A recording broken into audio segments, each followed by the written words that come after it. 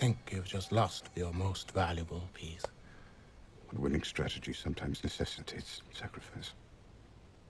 War has been averted. Oh, I disagree. How so? Didn't you find it strange that the telegram you sent didn't inspire any action to stop me? You see, hidden within the unconscious is an insatiable desire for conflict. So you're not fighting me so much as you are the human condition. All I want to do is own the bullets and the bandages. War on an industrial scale is inevitable. They'll do it themselves within a few years. All I have to do is wait.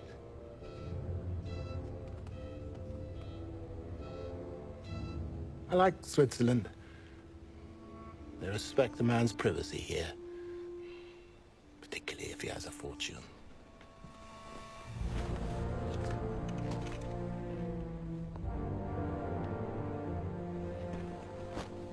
Bishop takes knight, check. The game is over. You should get that shoulder looked at. About that fortune of yours, I believe it's just been substantially reduced. King to Rook 2. I attended several of your lectures. The equations of motion, which you will find in my book, the energy that is required to release this explosion is... It was in actually... Oslo when I first caught a glimpse of your little notebook. Red leather bound from Smythson of Bond Street. Rook to King's Rook 3. Check.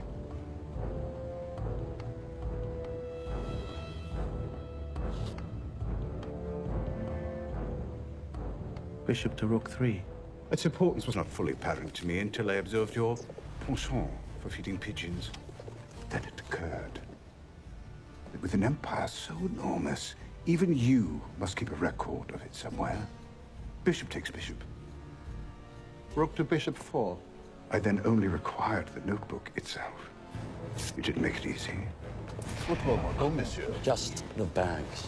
I would need to endure a considerable amount of pain. Michael. Kira. Her Majesty's Secret Service. But the notebook would undoubtedly be encoded, so how then to break the code? Rook takes rook. Pawn takes rook. Bishop to bishop 7. Queen takes knight pawn. Does the art of domestic horticulture mean anything to you? How could a man as meticulous as you own such a book, yet completely neglect the flowers in his own window box? Irony abounds.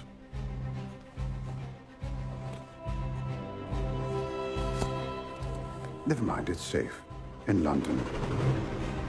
Well, my colleagues are making good use of it. The most formidable criminal mind in Europe has just had all his money stolen by perhaps the most inept inspector in the history of Scotland Yard. Any chance of a cup of tea? Box 0403. Tick. Box 0801. How much more is there? That's the end of page 2. Page 3.